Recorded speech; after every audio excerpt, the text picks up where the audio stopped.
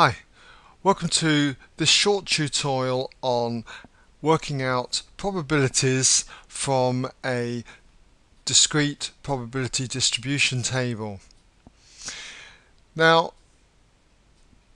the first question is very straightforward, but I've picked these two questions because quite often I found that when they occur in exam papers, they often trip students up.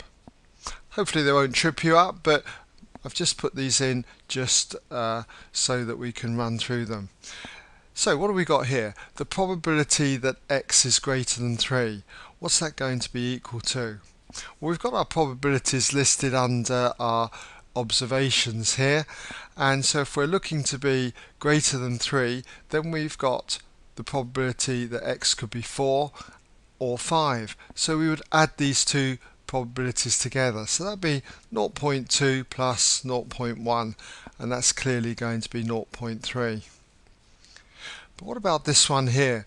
The probability that x is less than 2.5. Now, you can only get these numbers 1, 2, 3, 4 and 5. 2.5 isn't in the list.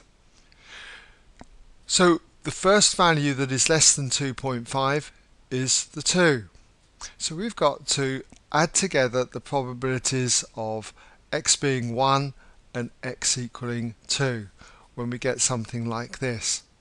Don't try and do something silly like work out some value in between 0.1 and 0.4. Okay, it's just going to be probability x equals 1 plus probability x equals 2. So in other words, 0.2 plus 0.1, which is going to be 0.3.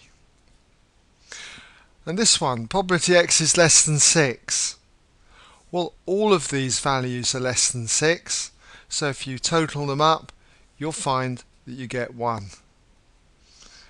Okay, so a very short tutorial, but hopefully, these ones here are not going to catch you out.